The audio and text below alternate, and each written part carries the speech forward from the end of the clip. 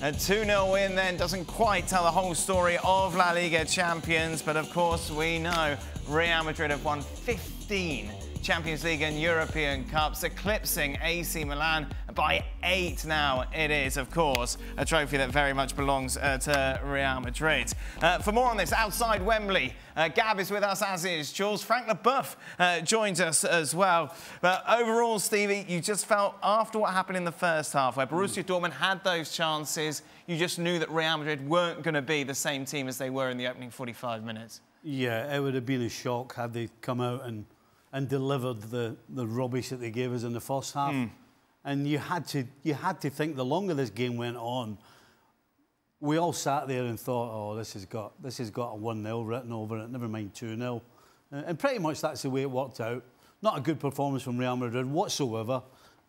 It couldn't, other than the finishing, it couldn't have gone any better for, what, 75 minutes for Borussia Dortmund? But you know what? Cup finals are not about playing well, playing lovely passes, silky soccer. It's about winning. That's the only thing that matters. And unfortunately for Dortmund, Real Madrid know how to win, and they did that today. It was a similar pattern to what we saw in the FA Cup final last week, but of course Manchester United took those chances. If Dortmund had, I think we'd be having a different conversation. They didn't. The rest is history. Borussia Dortmund joins an ever-growing list of teams that go back into the locker room after having played Real Madrid, and they ask themselves the question, how did we lose that match? How did we let this get away? And so some people may frame this as a moral victory for Borussia Dortmund, that they should be proud of themselves. No, that's not how it works. As a professional player in this sort of moment, in this sort of opportunity, knowing that Real Madrid were vulnerable, knowing that you had the opportunities, this is indeed a wasted, glorious chance for Borussia Dortmund to win this title. It was there. Real Madrid were hanging on. They were wobbly. They didn't quite know how to address some of the tactical decisions by Edin Terzic. And physically, Real Madrid seemed second best to every challenge in the first half. They didn't quite know how to address the movement from Adeyemi. They didn't quite know how to figure out Jadon Sancho. They didn't quite know how to address Marcel Sabitzer. You go into halftime, Carlo Ancelotti makes some adjustment, forces Vinicius Jr. to get a little deeper, and then that made it more difficult, more complicated for Borussia Dortmund to create opportunities of their own. And eventually, Real Madrid, in a final of Champions League, they're just automatic. They're automatic. They're invincible. They know that. You know who else knows that? Borussia Dortmund. And they would have known, we've given up too many opportunities here, too many chances. We didn't take advantage of that. Now at some point we're going to get punished. And they did. Frank, what is it that you always say about finals? That's what it is. As Stevie said, you know, you don't have to play well, don't have to create chances, you just have to win it. And Borussia Dortmund, oh my God, I don't want to be in their dressing room right now. That's the worst of the worst, you know. As Ali said, you know, if you lose 4-0, nothing to say, Real Madrid is better. Yeah, you can be angry and sad, but you don't have regrets. They are full of regrets. And I hope the young Madsen won't be hammered by the fans because of the pass that he made at the second goal. But come on, Adeyemi, he has to do better. He's a fantastic player. He has to finish the action, especially the first one on the Hummels pass. I mean, that was a golden pass. You have to finish it. That's the difference. You give the ball one time to Vinicius Jr., even with the worst of the worst shot, because there is a ban before, I mean, he scores. Adeyemi has 2 chances, and he didn't.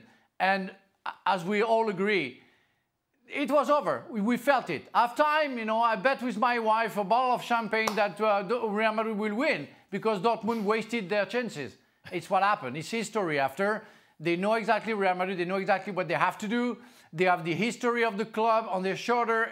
It's heavy, but it helps them to fly. And it's what happened. And they won it, and it's the luck of the champion, so well done to them. We could sense it, obviously, watching on TV. Gab and Jules, when Carvajal scored, you just felt the whole tone of the game change. Yeah, no question about it. There was a momentum shift. I think, actually, for me, it was before that, just a few minutes before that. If you remember that there was this run by Vinicius where he takes on Hummels, sends the ball one way, he goes around him the other way. Then he kind of does this sort of back heel nutmeg on Rierson. And I kind of felt at that point, and maybe even before that, even with the missed Bellingham chance where you know, he kind of runs back with a wry smile. I sort of felt the momentum kind of shift there. And look, this first half, Jules, this reminded me, I'm going to date myself here. If you remember Pulp Fiction, the Samuel Jackson character, he stumbles into kind of the drug den and the guy unloads the entire gun at him and somehow he doesn't hit him and he's unscathed. And so from that moment on, he's like, look, I have a chance to live again. I have a chance to make things right.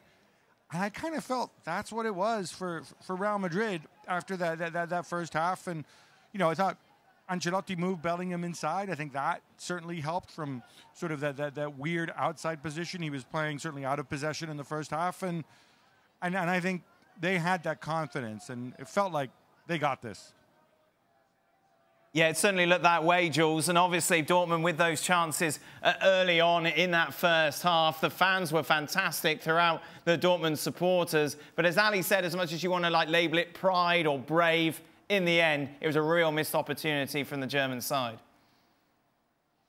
Incredible. And at halftime, I think we were all in agreement, everybody, wherever you were sat in the stadium. Even the Dortmund fan, you could feel they had that great choreography with the flares straight at the start of the second half, but they knew that their chance had passed, really. And this is it. If you don't punish this Real Madrid team, they will come back and punish you. And it's inevitable. And we knew as soon as that Carvajal goal went in, especially. But even before that, I agree with Gab. You could feel in the stadium that there's a full crook header at 0-0 as well that Courtois makes a save. It's not a difficult save, but that's another shot on target. And by then, Real Madrid had nothing. They didn't create anything. The lack of creativity for a team like that, with Kroos, with Vinicius, with Rodrigo, with Bellingham, there was no creativity at all for an hour, easily. And then after that, once that first goal went in, it was over. But it felt just inevitable that at some point, Borussia Dortmund would be punished for the chances that they missed, and that Real Madrid inevitably, at some point, would score, would get half a chance, and would get a goal. And if you look at that first goal, Madsen conceded the corner. He should have never conceded a corner. That shot goes wide. He should know that the ball goes wide. Instead of that bad reflex, it's another corner. He's the one marking Carvajal initially. And then it's just those little mistakes that you make against Real Madrid, against this team, you end up really being punished for them. Take me into the players' heads from a Dortmund perspective, Stevie. Do we make too much of the fact that this is Real Madrid? No, not at all. No. And the reason I say not at all is because they've done it so many times. But from a Dortmund perspective, they will not be thinking about the stuff that we're talking about, how Real Madrid always come back, this way they have of winning games. Because when you're playing the game and things are going for you the way they were going for Dortmund, all they're thinking about is, can we do this again? Can we get Adeyemi through again? Can we get Sancho through? You know, can we get the ball to Fulkrug? So they're not running around thinking, oh, we're going to have to score here because Real Madrid always come back. That's not what they're thinking. Real Madrid just took one chance that they made. And it's not even a chance. Let's be honest. It's not even a chance. It's a corner kick that's thrown in the box to the near post. And then it's hope. Let's hope one of us gets on the end of it. That's all this is. And Carvajal does that. And that completely changes the game. But up until then, Dortmund are thinking about how do we create another chance? How do we get up the other end and get another opportunity? They're not thinking about Real Madrid being Real Madrid. That's not what they're thinking. Why were they so poor? I really think that structurally, Real Madrid did not address some of the things that we thought Borussia Dortmund were going to do in this game. I think our anticipation was that perhaps Borussia Dortmund were going to have a difficulty getting Adeyemi out in the attack and Jadon Sancho out in the attack because they were going to be so busy defending Rodrigo and Vini Jr. And the truth of the matter is that it was actually Ryerson getting forward, Adeyemi getting forward, Jadon Sancho getting forward, Madsen getting forward, and it's actually Real Madrid having to address Dortmund being aggressive on the attack, being on the front foot instead of being conservative. And I think Real Madrid were surprised by that. That only happened because the quality of the possession by Real Madrid was not good enough in the first half. Too many turnovers. And in fact, Carlo Ancelotti in a post-game interviews refer to the performance in the first half too many losses of the ball, too many turnovers, but also describe his team as vagos. Vagos means lazy. Lazy in the first half. Lazy in their possession, lazy in their defending. No recovery runs happening from the wide guys. Vinicius wasn't recovering. That's why you saw him at the beginning of the second half actually in a deeper defensive position. Rodrigo wasn't recovering. Jude Bellingham out of position as well. He was sort of drifting into open areas, but not really helping out defensively. You saw from Carlo Ancelotti adjustment, and he sensed it. He knew they were in trouble. He knew that their possession wasn't good, that structurally they weren't good, that discipline wasn't quite there, and because you're allowing all these things to happen for Borussia Dortmund, now they felt confident like they could play against Real Madrid. But I do think, while I agree with you, Stevie, that yeah, Borussia Dortmund players are not thinking, oh my goodness, this is Real Madrid. I do think that there is something to be said about if you keep missing opportunities, something builds within you that it's a seed of doubt. I don't think it's so much confidence as it is, man, we're letting these opportunities go, and eventually this is going to hurt us. We've been in enough games to know that you miss a lot of chances against a team of the quality of Real Madrid, eventually they're going to hurt you, and they did, and there was no response from Borussia Dortmund.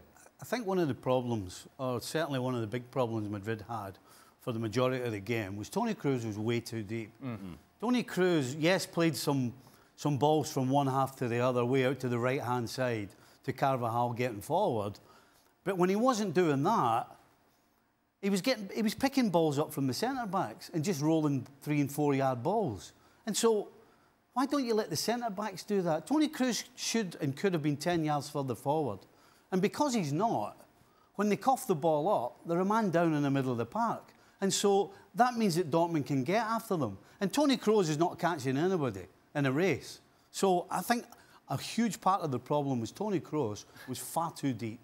Real Madrid won the game. Yes, they did. It's away with all. And of course, they won it, Frank, because that goal from Carvajal just changed things.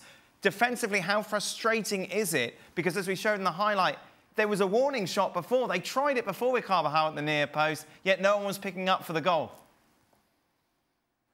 Yeah, and you don't expect Carvajal to do a header like that. I think I don't know how much Champions League games he played. I think he scored only twice out of 80-something games.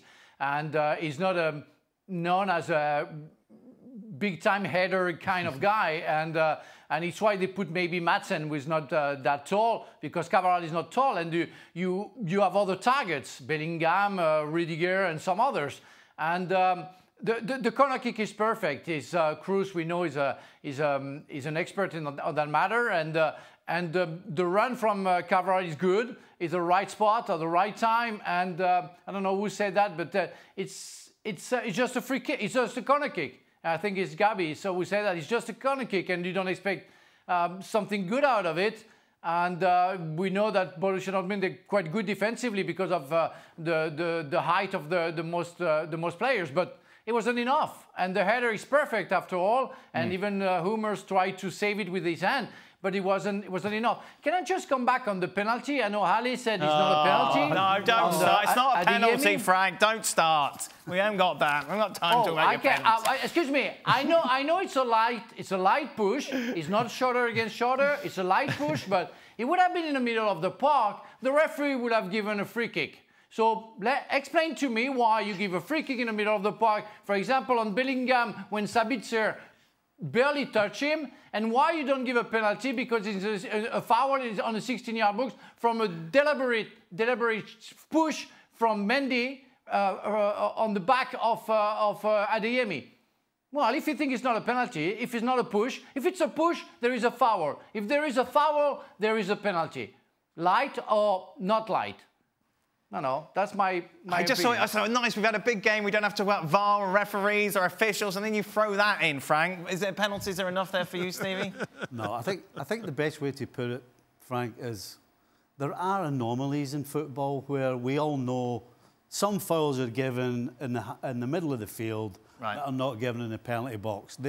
It's just one of those little anomalies. But I'm happy enough that it wasn't a penalty. Yes, indeed. Let's go back to Wembley. Guys, how surprised were you with that first half performance that we saw from Madrid?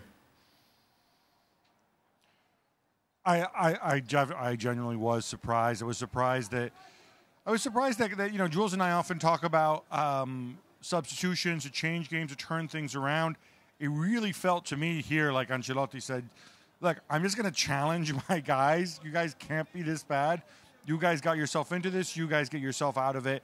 That surprised me that he waited so long. He was obviously vindicated in that.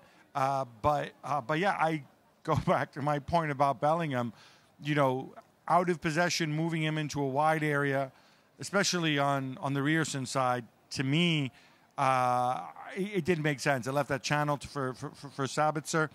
And I think there's also a stat about how in the first half, I'm not big on those running stats, but the fact that Borussia Dortmund, I think they ran something like 4.5 kilometers more than Real Madrid in the first half. That makes a big difference. That tells you that they were breaking in numbers, they were outworking them, and it showed. And Ancelotti's right when he says his team was a little lazy in the first half. It was a bit too predictable from a Real Madrid point of view. Emre Can was on Bellingham. It was pretty easy. Then Rodrigo and Vinicius were picked by the 4 defenders that Dortmund had. And then Brandt and Sabitzer, to be fair, did a really good job on Valverde and Kroos. And then Füllkrug was in between the 2 centre-backs and Camavinga. And this Dortmund team, we said it all along, they are in the final. They were in the final because they were very, very good in the Champions League, not so much in the league, but also the most physical team. They win the most duels in the Champions League this season. They've had the most tackles. They recover the most balls. This is what they do. And like Gabby just said, they outrun everybody. PSG, Atletico Madrid, PSV Eindhoven, Newcastle, everybody. They work just harder than everybody else.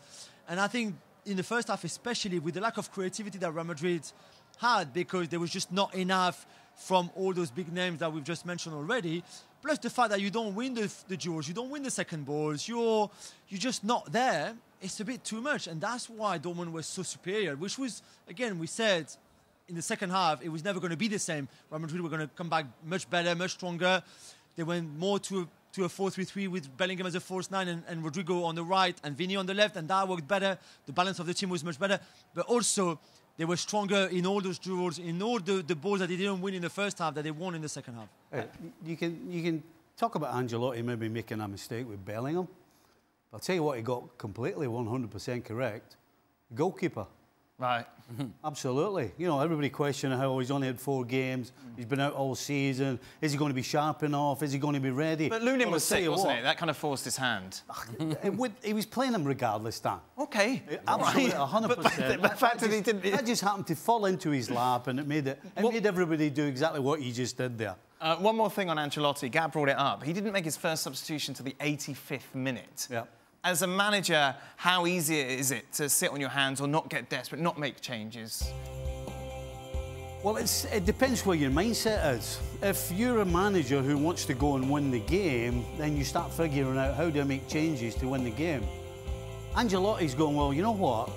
Right now, they don't look as though they're going to score on us, and I'm not going to go and make changes to try and win the game that might end up making us lose the game. So you know what? We're not at our best, but we're actually sort of comfortable. So I'll just let it play out right now, and I won't make any changes until maybe I have to. That's exactly how... That's called experience. That's why Ancelotti, in particular, is different to other managers, because he just knows when to make the right decision at the right time.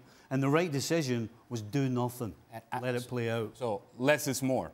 Correct. And it's one thing for us to say it from afar, but him being there and his son every 5-10 minutes getting in his face, and he's here and telling him, hey, man, hey, we're struggling. Hey, I think there's something. We got to make a change. How about this? How about that? And the calmness in Ancelotti and just go sit down over there, okay? I'll make the decisions. I know what we're doing. This team is trending. It seems like they're getting better. It seems like we're getting stronger, and they're getting weaker. Let's see how it plays out.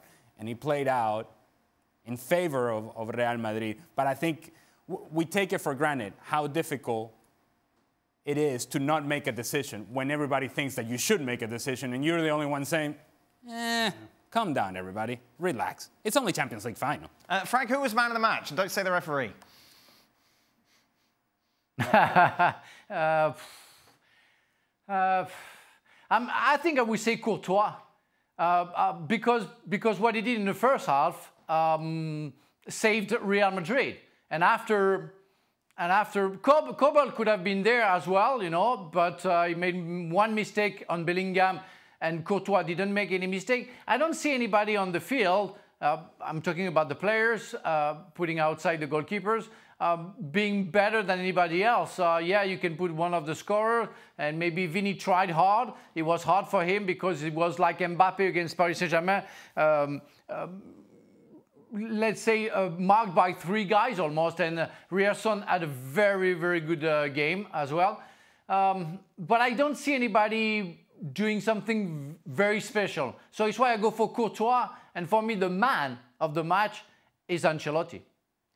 Courtois, boys, do you agree at Wembley?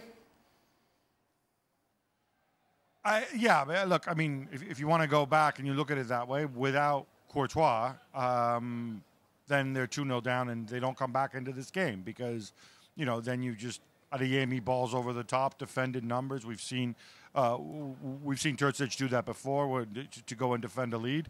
So in that sense, you can certainly go and make that case.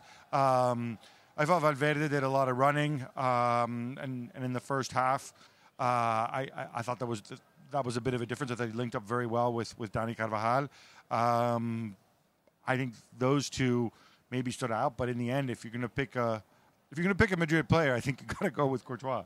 Yeah, I agree. I mean, that first half is the same that we saw in Paris against Liverpool. It's similar. Like Courtois had the same first half against Liverpool 2 years ago that he had here tonight against Dortmund. And just on Real Madrid, imagine that you win the Champions League tonight. It's the 6th Champions League in the last 10 years, right? And in 2 days' time, you will announce the signing of the best player in the world in Kylian Mbappe. In this team already, it's just, and you've won La Liga, by the way, before. It's just man, and that's Real Madrid for you. But just realize that you won the Champions League tonight, and in 2 days' time, you'll have a new player. You know, Manchester City won the Champions League last season.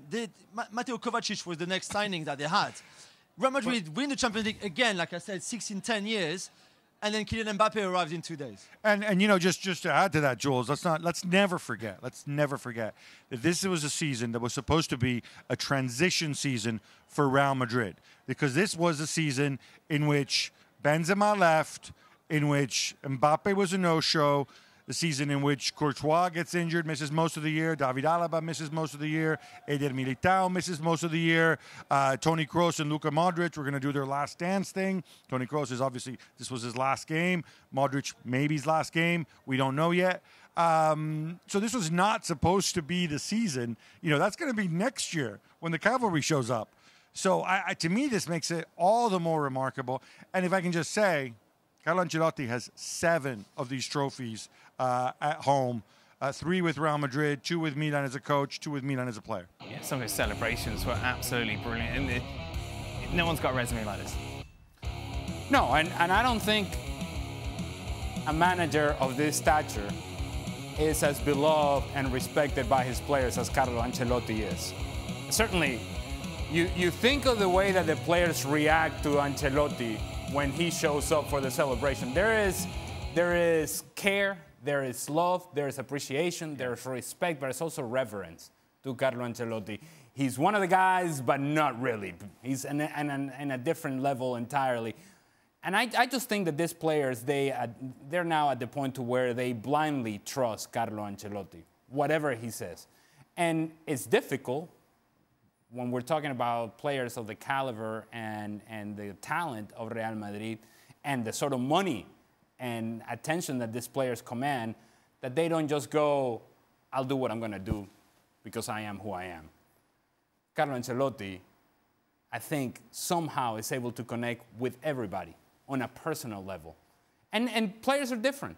Players, some will listen, some won't. But they all seem to listen to Carlo Ancelotti. They all seem to buy in. And so it's not a coincidence. This doesn't happen by accident. It's that experience that Stevie was talking about, but it's also the personal touch that Carlo Ancelotti has with his players. If you pull players that have played for Carlo Ancelotti over the years, the common thread would be how much appreciation and respect they have for him as a manager and as a person. And the thing that's always striking is that there's nothing disingenuous about it. It all seems organic from Ancelotti. I mean, is there anybody that's close to him as far as being the GOAT? I don't think there is. Really? I don't think so. I've been sitting here trying to think who would be above him. So obviously at this generation, people would throw Pep at you. Well, Champions League titles. I mean, Champions League straight off the bat. Sorry, Pep, straight back. I mean, again, I can't think of anybody, and I'm thinking about Fergie. I'm thinking further back. As far back as I can go, I don't see anybody that beats this guy for being the GOAT. Absolutely not. And doing it in the manner in which he's doing it, not a look at me sort of thing, Yeah. not I'm going to be in front of the camera sort of guy. No, the players are doing this. Focus on them. If somebody said to you, what kind of coach do you want to be? And you would come up with, well, I want to be great tactically. I want to be able to connect with the players. I want to be strong when it matters. I want to make good decisions when it matters most. I want to win. I mean, he ticks every single box. He's at the top of the tree in every single category. It is weird when you say the GOAT. It doesn't quite sound right coming out of you're, your mouth. You're in. Funny, so Yeah, you know. It's a bit like the gram. Yes, yes. Youth is on your side, sorry, Stevie. sorry, let me do it a different way. The greatest of all time. There we go. That feels nicer. Frank, where do you stand on Ancelotti? For me, he's the best of the best. You know, of course, you can say that Pep is the best manager of the world, but there is a real duel, and today Ancelotti proved that he really knows how to deal with a bad season in terms of injury that he had and people leaving just before the season.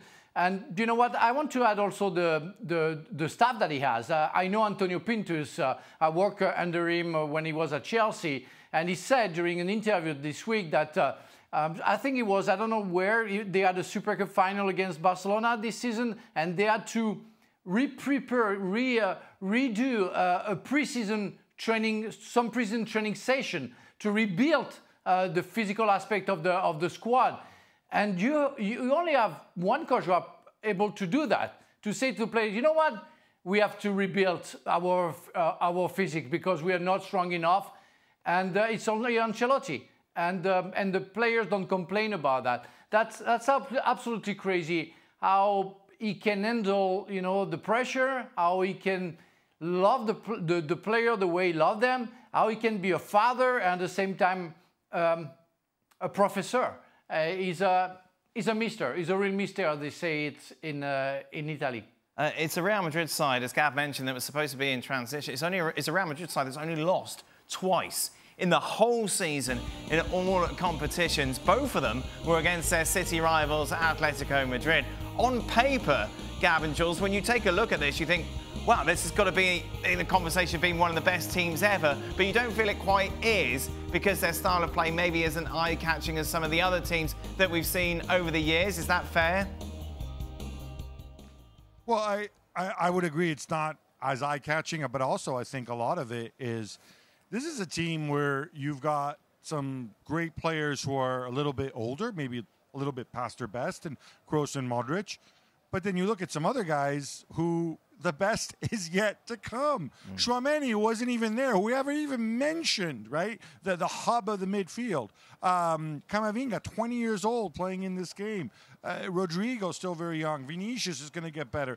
Jude freaking Bellingham's going to be a lot better than he is now.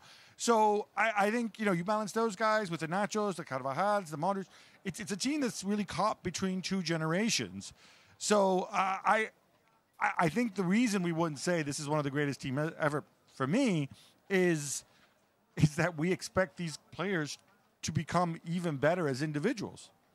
Yeah, I agree. I mean, this is maybe not the greatest, but in terms of winning mentality, how this team wins, even when they're not the best, like tonight. But like even if you look, even against Leipzig in the last 16, they struggled at times in those two games, and they needed a Brahim Diaz won the goal in the first leg, for example. But in terms of winning mentality and having that DNA within them, this is the greatest team that we've ever seen. Who wins 6 in 10? Who wins 6 Champions League in 10 years? Carvajal tonight is his 6th Champions League in the last 10 years. 6 times he's starter. And every time he brings something to that team. It's just an incredible winning team. And you can look at dynasties and legacies and the Boston Celtics or the Yankees in different sports, all of that, of course, and they're right up there. And yes, it might not be the most sexy football, and at times it might not have been the most convincing wins. Of course, we mentioned the Liverpool game 2 years ago, the final, tonight again. But it's all about winning, right? This is what the game is about. And there's never been a greatest winning team than this one. Because of the individual talent that you have at Real Madrid, sometimes I think we make the mistake of thinking that this is a team just in name, and that really what makes them outstanding is that individual talent. A Vinicius moment of brilliance, a Bellingham moment of brilliance, Rodrigo moment of brilliance. And I have to tell you, this team has been successful this season because they've actually been a team. A team that has relied on players that weren't supposed to be first-choice starters because of the injuries that Gab just alluded to not too long ago. We're talking about Rudiger becoming a dominant center back, was always a good center back, but became a dominant center back this season because of the need of Real Madrid. He wasn't supposed to be starting. He was supposed to be Militao and Alaba. You have a guy in Andre Lunin who wasn't second choice, he was third choice goalkeeper, and ended up making big saves for this team in this running Champions League. Joselu, who knows where Joselu came from, and yet he scores the big goals that puts this team through to the final. And so, you can talk about Brahim Diaz. Jules just mentioned there the game against Leipzig. It took an individual effort from Brahim Diaz to win that game away from home, and how good he was to close out the season. He didn't even play today. So while there is individual talent, this team has been successful because many different parts have actually played a role that I don't think they thought they would play, and yet it has been critical to their success. They're the best team in the world, Stevie? Real Madrid? No. I still think Man City's a better side. What if I was to get some sort of French international, say, who used to play for PSG, over and chuck him in the team? Well, it's interesting that you say that, because as soon as Ali said this was a team, the first thing that came into my head was, does Mbappe help or hinder the fact that this is a team? That's the first thing that came into my head. So the fact that you're talking about that, I think, is huge. And I don't think there's one of us can honestly, hand on heart, say, no question, there'll still be a team, even with Mbappe in it. Because if you've got one, and one as big as him, and one as influential as him, both off the field and on it, not carrying his weight, that can cause some dissension in the dressing room. And so, who knows the answer to that? Well, let's ask our French contingent. Start with Frank. Will he help or hinder, Frank? I think he's a smart guy. He knows that he will have to go into it and to accept the way it works. And you have, for the first time, and maybe for a long time, we will have a coach who leads the dressing room, who decides for everything. And he will tell him, you know what? You do what I want, otherwise you're going to be on the bench because we don't need you. We won the Champions League and La Liga last year. We won it 6 times in 10 years, so we don't need Mbappe. It's more Mbappe when he's Real Madrid to win the Champions League. So it's more Mbappe to work and to change the way he thinks football is, to run after the ball when he loses it. That would be compulsory for him in order to be accepted by the other. And no doubt that he will follow the path. Vinicius Junior was a little bit, I would say, wasn't really keen to do that as well, but he worked on that. I'm not sure Bellingham was ready to do the work that he does. He was at some point, you know, working differently when he was working for playing for Dortmund. But they cope with the situation because there is one guy. And is a masterpiece, is Mr. Ancelotti, and he says it is what it is. And you do that, otherwise you don't play. Jules? Yeah, I think he's too smart. He's too excited. He watched the game tonight at Clairefontaine with some of the players, and he was just watching. He's just so excited to be there with them next season. And I think he's too intelligent to play the big star. Here I am, look at me, I'm the highest earner in this dressing room, because he will be the highest earner that Real Madrid have ever had. He will earn more money than anybody in the history of that club, but he won't arrive like that. He won't arrive. He knows he will have to make the effort. He will make the effort to adapt to the new dressing room, to a new country, new culture, everything. I just don't believe, knowing him well, and Frank and I know him really well, that he will arrive there and saying, look at me, I'm the big ego here, I'm the big star, everybody will have to work for me and I'm not going to do anything. It won't be like that. He will work for everybody because he knows it's in his interest. Like Frank said, he knows that for him to reach the Ballon d'Or heights, the Champions League heights and everything else, he needs to be part of this team, and he will be. Who knows him better, you or Frank? Who's the best friend? Both of us. Oh, yeah, most definitely. Boys, just before we let you go, just a quick reflection on Dortmund. I think it's just been tremendous what they achieved, again, in the Champions League. Obviously, the Bundesliga, a different season. It's easy. You know, I call this team kind of like the collection of like the unwanteds, the waifs and strays. And I think it's worth reminding ourselves, and here we have to give credit to Terzic, who's not perfect, who's made mistakes, but you have Jadon Sancho and Ian Maatsen unwanted by Manchester United and by Chelsea, coming over on loan. Nicholas Füllkrug unwanted by everybody until, what, 18 months ago? Marcel Sabitzer unwanted by Bayern. Mats Hummels unwanted by Bayern. Julien Rierson coming from Union Berlin. Imagine that. And yet this group, they all come together and they say, you know what? We done screwed it up in the league, but here we are, Paris Saint-Germain. We're going to go out there and we're going to make them suffer. And they did, and they made Real Madrid suffer in the final, and it just wasn't enough. So I think in that way, I think Terzic has a lot to be proud of, and so do the players. I don't want to be too negative, right? But a year ago, almost to this day, just a bit earlier, they lost the Bundesliga title, a title they should have never lost, right? It was theirs. They bottled it completely. And we said, I don't know how you come back from that if you're Terzic and some of those players. In the league, they've been really average. In the Champions League, okay, it's different. But tonight, they lose a final that really, until the hour, let's say, they were the better team by far. And again, I'm not sure how you come back from that. Mourinho was here tonight, and he went to see Terzic at the end, and he said, I mean, in Mourinho style, he said, oh, you can be proud of yourself, but you will never recover from tonight. And this is Mourinho being Mourinho, okay, but also being truthful. Thank you. Yeah, I know it was nice. But you do wonder, you lost the Bundesliga title last season when it was yours, really. I mean, it was harder to lose it than to win it. And then tonight, again, you were so close, and yet so far, and it's not yours. I'm not sure if you're Terzic right now how you must feel. And I think it's Frank who said, I would not want to be in that dressing room tonight. And I think he's right. And I would not want to be Edin Terzic tonight. Because even if there's a lot of positive you can take from this Champions League campaign, and not only this Champions League campaign, nothing from the Bundesliga, is two huge failure back-to-back a year on from the Bundesliga title last season and the Champions League tonight. Of course, we got everyone's predictions, didn't we, ahead of the game. The majority went for Real Madrid, the likes of Jurgen, of course, and Jan went for Dortmund. Archie went for Dortmund. Basically, anyone who's got any connection with Germany went for... No, I didn't. No, but you're...